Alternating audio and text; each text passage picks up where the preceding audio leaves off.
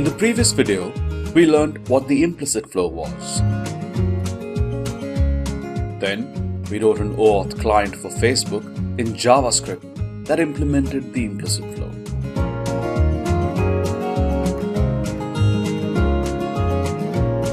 Then, we refactored that code in a later video.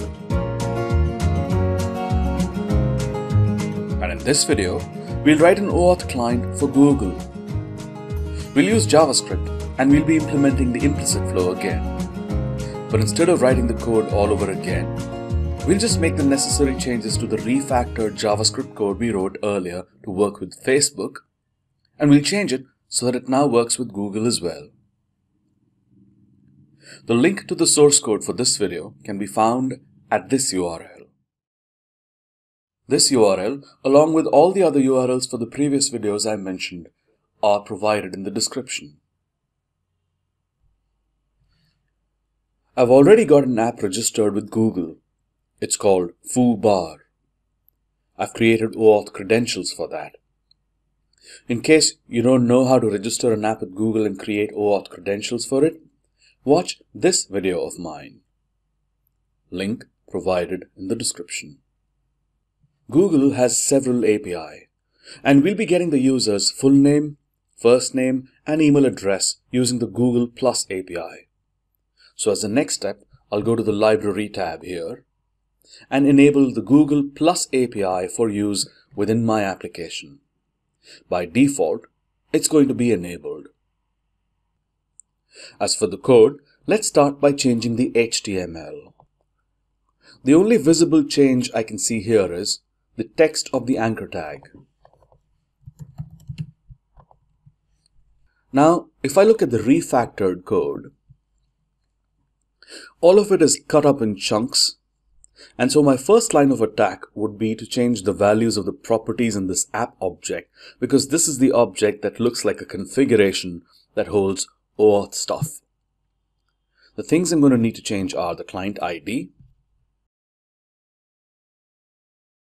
the redirect URI will be the same, so will the response type.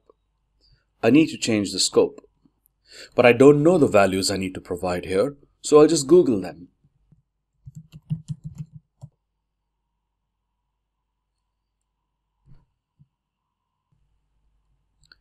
I'll look up the Google Plus API in this list on the right.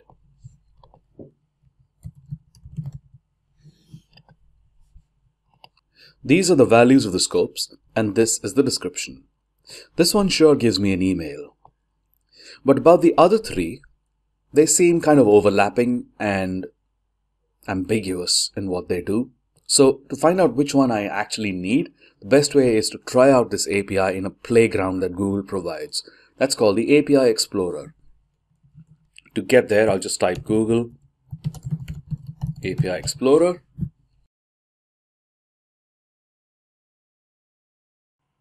And I'll look for the API that I want to explore or test, which is the Google Plus API in this list.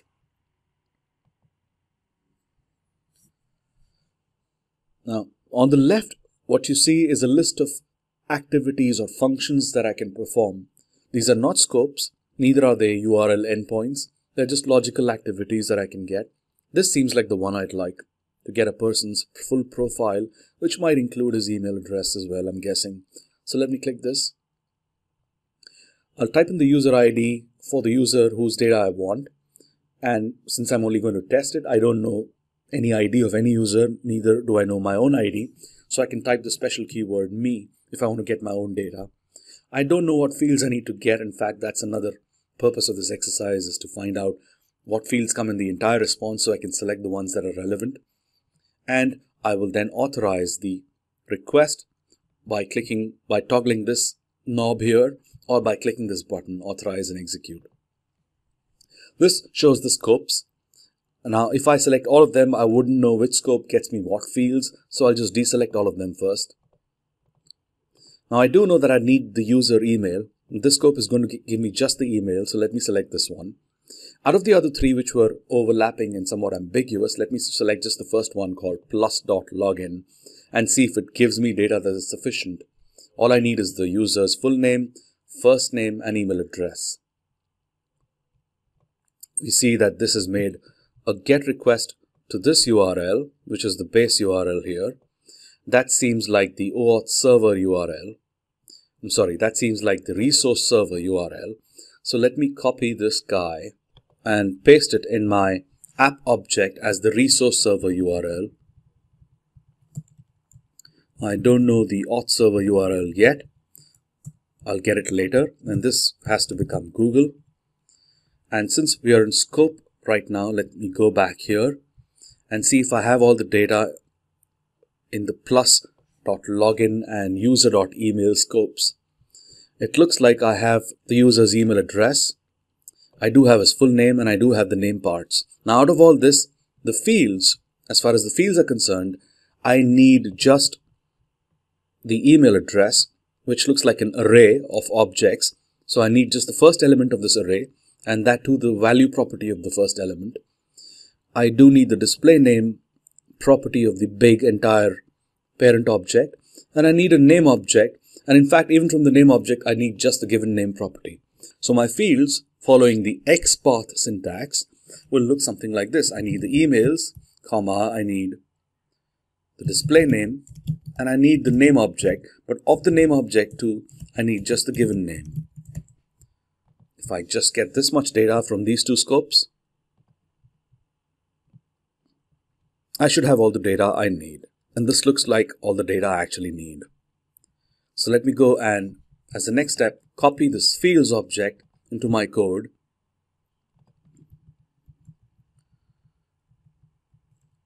Over here. Now fields is an optional parameter as far as Google OAuth is concerned. If I do not specify the fields, as we did not specify these fields in this request earlier, and we got all the response fields, we can do that even in the code. I can omit this fields at all, and it'll give me all the fields in the entire response body, or I could have these fields and get just what I want. And that's better. It saves me bandwidth. Let me copy the scopes. These two scopes gave me what I wanted. So I'll just copy them and paste them in my code. You'll notice a difference. These scopes, unlike Facebook scopes, which are just simple words, these are URIs. Of course, they're not URL endpoints that point to a service, but they are URIs.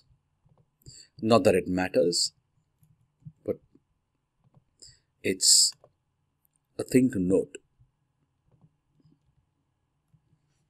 So I have my scopes and my state remains unchanged.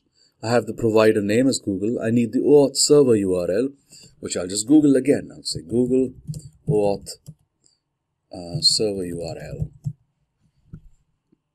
And I'll just click a bunch of links to find out which one has the endpoint. This looks like the endpoint. I'll copy it and paste it here. And I'll put a question mark at the end. And that looks like I have my app object ready. Excellent. Let's refactor the rest of the code. Let me look at the page object and just go over each function. It looks like I don't need any change to the main function here. I don't need any, that is to the constructor function. The display function is also going to be having the same logic. The only one difference I observe in Facebook is that Facebook will send us an access token with a URL like this. This is the redirect URL with a question mark and then the access token or the state.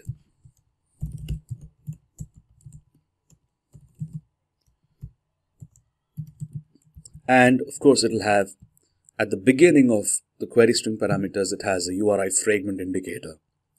This is what Facebook sends back. Let me just make this bigger so you can see. The difference I've seen with Google is that Google sends back exactly the same thing, except it doesn't have this question mark at all. So the URL just has a fragment indicator and the access token with the state. But if it sends an error, then it does have that question mark. So when it sends an access token, Google doesn't send back a question mark. So I'll need to change my code a little bit. Let's make it a little smaller. The display function is the same. All I need to do is change the part that parses this URL, which we know exactly where to go. We need to go to this params initializer, and I need to change this bit of code, which I have already changed for you. Earlier, I was just checking if this doesn't have a question mark, then return this. Now I've made it to check for the presence of either a question mark or, so in fact, if it doesn't have a question mark and it doesn't have a pound sign, then just return the empty object. Otherwise, if it doesn't have a question mark, it's bound to have a pound symbol. And if it does have a question mark, then it's bound to have the question mark. And the rest of the code is the same. So that's one visible change I've made. And that's probably the only change to this code. And the other change that I've made is I've noticed that Google Access Tokens also may have an underscore in them. And so what I was doing earlier was, with Facebook, I would receive an error like this. Error equals, and then access denied or something. And error message was something else, and then error description. And either of them had underscores in the values. So what I was doing was, while getting these, I would remove an underscore from the value. And this would remove an underscore from the value regardless of what the value was. And so if that would also remove the underscore out of the access token, and then we would send an invalid access token and the API call would fail. So I need to change this bit over here and say, don't replace it. Replace it only if the prop's zeroth element is an access token. Is not an access token, sorry. So if you don't have an access token, if the current pair is not an access token, only then please replace the prop array's first element value and assign it back to the prop array's first element. I think that's the only change I need to make. And just to be on the safe side, let me replace, I'm also replacing something else here. I think I'm looking for a plus sign and replacing that with something else over here. Let me not do that. I'm replacing any plus sign, and just in case this token has a plus sign, it'll be safe to do it here. So if it's not an access token, only then go ahead and replace this.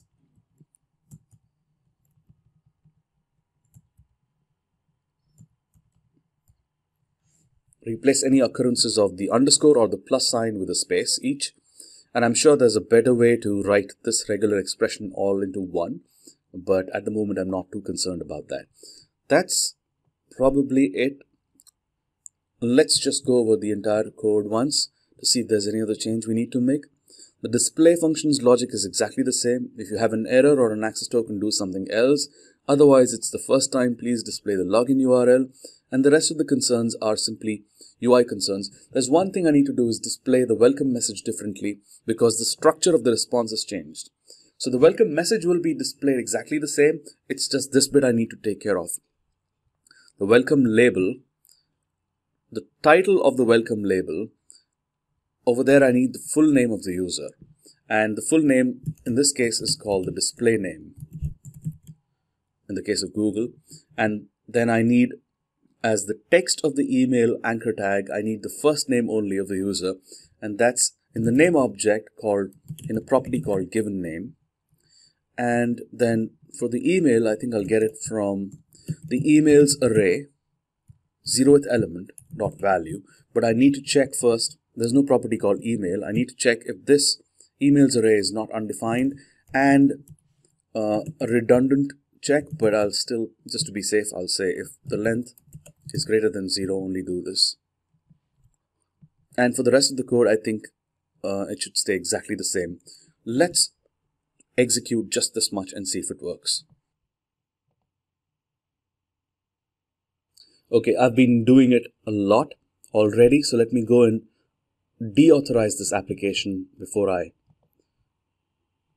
The reason I'm getting this different scope, offline access, is because I've already tried this before this demo on my own, and I've already granted the scopes that I'm asking for now. So, but Google is saying, okay, you already have the scopes. I think this application also wants offline access, which I don't want to talk about right now, but let me go and deauthorize my application. I'll go to my account and sign in and security. Over here, there's this connected apps and sites. I'll go here and see what apps have I given permission to. I will manage those apps. And there's my app foobar, which has some account access including my basic profile. I will deauthorize this app. Then I'll go back to my code and execute it. So it'll ask me everything now. It says it wants to know your age, range, and language, and your basic profile info, both of which are a part of basic profile, and it needs your email address. I will allow it. And I have an error which I need to debug. So let's go to the network tab and reload and see what response we get. We get a unauthorized. Why is that?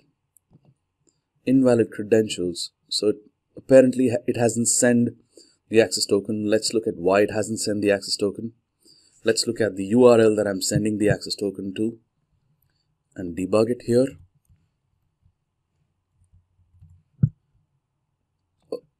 Okay, that's the access token. And these are the fields. And it looks, oh yeah. So again, I have replaced the actual access token. Let me see. I'm sure there was an underscore or a plus sign over here, and so my code hasn't changed yet. Let me go and check what the original access token was which I received, which I can check by simply looking at this guy here.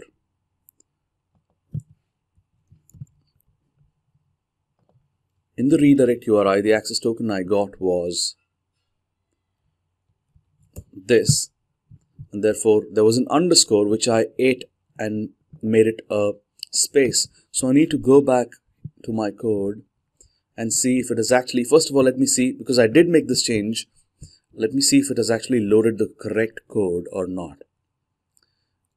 So it has the old code loaded. It has still not loaded the correct code. It is unconditionally replacing the underscore with a space. So that's the problem. Let me just refresh my browser's cache, because that seems like the problem here. And let me make sure this time that it has the correct code. Well, it still doesn't have the correct code, so I will close this tab. I will make sure these files are saved, and I'll make sure the path is right. I will go back here, look at the debugger to see the URL file, whether the code has changed. It still has the old code. It still has the old code. I'm not sure why the browser's cache is not being cleared. This is the new code. Let me cross-check the path. That's correct. And that's correct too. So let me just